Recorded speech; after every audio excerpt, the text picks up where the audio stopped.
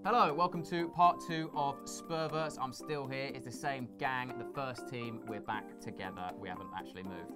First up in Spurverts part 2, Wembley. Apparently we have matched Chelsea's £15 million bid, according to the Evening Standard, their offer to go to Wembley in 2017-18 when we're getting our big new 61,000 ground built. What do you think of that? Wembley, good shout? Ridiculously overexcited.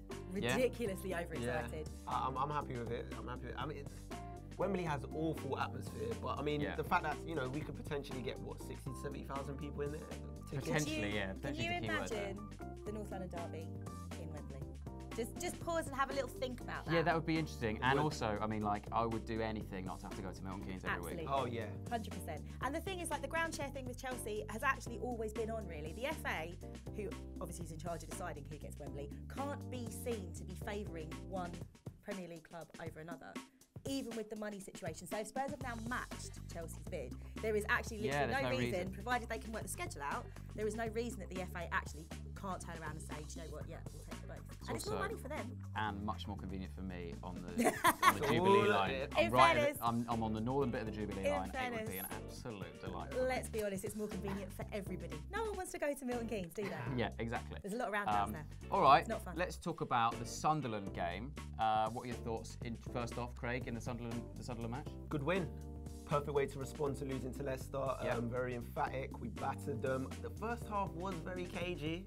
Yeah. I mean, the first half it wasn't looking good, but second half we got it together, and I was happy overall. It was an important time to score, wasn't it? That massively important, because it was, you know, the kind of hallmark of Sam Allardyce's side. He will come, when he's coming away from home especially, he will come to frustrate you, he will come to close you down, smother the game, be boring as anything, but it can yield results. And obviously when they then hit us and scored very late on in the first half, you were thinking, oh God, his game plan's really working. To hit back before half time, to go back in level with all the momentum in our direction, you literally felt the stadium lift at half time. I mean, I was there, and the atmosphere just changed instantly when we scored that equaliser. And I think in the second half we just completely pushed on there. I think it's a case of being patient, which we've had to do against quite a few lower teams this season. They, you know, we are a different proposition now. Teams are coming to try and not let us score. They're not necessarily coming to score themselves. So we have to kind of work our way out of that frustration, be patient, play the long game. In the second half, you know, our fitness, our general superiority always tells against these lower sides. It's just a case of not panicking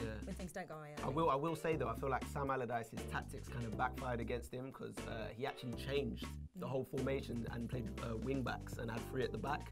And then that's when we scored our 3 goals, which was, I don't know why he did that, because when they were winning, like, he had a formation, it was working, and then he made those changes, and then we took off a striker and brought on their new signing defender who got a deflected goal and gave away a penalty. Yeah, poor love. Dave, you mate. Wasn't his greatest. Tell you who I was impressed with in the Sunderland game, a little boy by the name of Jermaine Defoe. Oh, I thought his first touch was better than it ever was at Spurs. Hey, genuinely.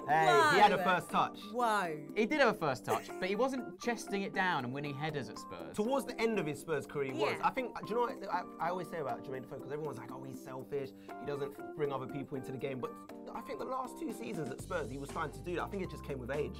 Getting older, more mature, understanding the game a lot more, because when he was young, all he wanted to do was shoot. Well, he was quality at holding the ball up, which was really impressive, and he was let down by frankly, a pony Sunderland side. We sang his name a lot on Saturday, and it was nice. I enjoyed that. He's a good lad. Also, when he missed that chance when he was through. Yeah, he did it on purpose. He did it for me. Still a Spurs lad. I'd had a little chat beforehand, and I was like, look, Jermaine, just not today. Not today. He knew what he was doing. He made it look realistic. Put it into side netting. Classic. John McDermott, our head of coaching and player development, responsible for people like Ryan Mason, Harry Kane, Danny Rose, has rejected Man United. Man United have come in to try and poach him, and he has said, no way, no how, I'm the Spurs boy. You know what? I love that. You know what? Give him a flipping plaque. Give him his own cement outside White Hart Lane. That is what I like to see. Yeah, a lovely bit of cement, please. Yeah, that's a great way to order it. What an honour. Do it. No, it's brilliant news. It's brilliant news, and it's showing. Everyone's talking this season. There's a little bit of a power shift in the Premier League as a whole, and like the idea of what the bigger clubs are doing, what the medium clubs are doing. This is a perfect example of it. If this had been a couple of seasons ago, you know he would have been off. Yeah. Not anymore, because let's face it, the way things are at Man United at the moment, would you want to go there with the backroom staff in the turmoil that it is, and their form being so up and down, and they are playing some of the worst football I think I've ever seen?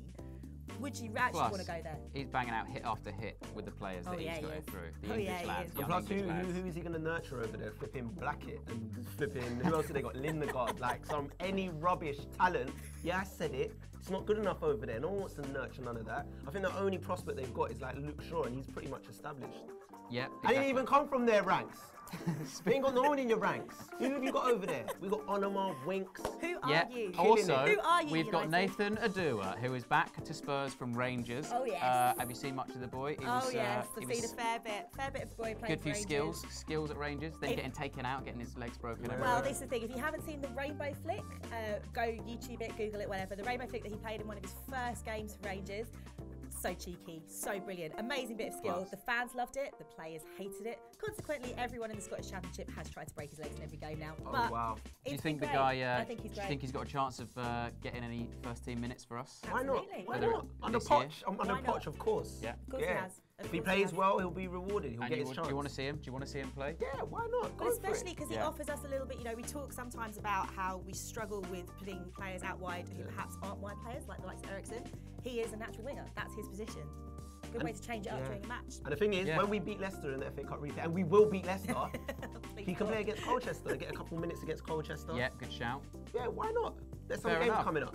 Fair enough. Well, thank you for watching. This has been Spurverts Part 2. Let us know what you think. Is Wembley more convenient for you? Do you live on the Jubilee line? Let's have a coffee. And what did you think of Defoe? Am I being harsh on his Spurs years? I mean, obviously he was quality. Yes. He was quality at Spurs. I've just never seen him chest it down and hold it up as well as he did against us. That's all I'm saying. Obviously, good to keep John McDermott. Make sure you subscribe to the channel. Give us a like. Follow us on Twitter at Spurred On TV. We'll see you soon. Good evening and welcome to another edition of Tottenham Transfer Talk with me, Jack Bryden. First up tonight, Spurs, according to French sources, Spurs have had a £6.1 million bid rejected for Toulouse striker Wissam Ben Yedder.